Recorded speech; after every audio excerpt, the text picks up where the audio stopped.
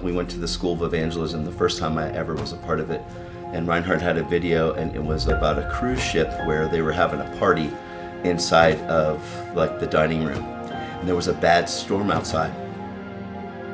There were some people that were overboard, and they were trying to rescue them.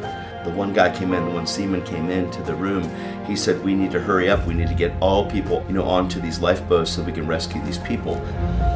They were upset because they were getting ready to have a party. It was this upscale party where all these people were like, no, and it was a picture of the church, where the church wants to play it safe and wants to play it comfortable, where we've been given the comforter because we're supposed to actually be people to rescue.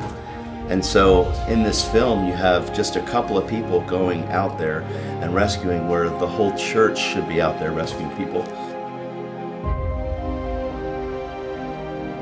People, they go on vacation to try to take a break, but when you take a break from Jesus, you're not taking a break at all. Just make sure that you're more conscious about the souls of people than the cruise ship you're on.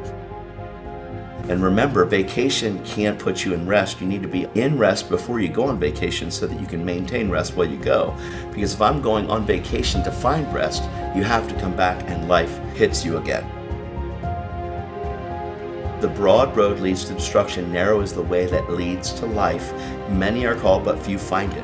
And I truly believe that once you enter into that narrow gate of the kingdom, rest is way bigger on the inside than it was on the outside. So be very careful about trying to go on vacation to get rest. Make sure that when you go on vacation, you're in rest already so that you can bring the gospel, because Jesus doesn't close shop when he goes on vacation. And he doesn't close shop for you when you go on vacation. People are important, souls are at stake, and we want to make sure that we fulfill the Great Commission, and that is going and making disciples of all nations.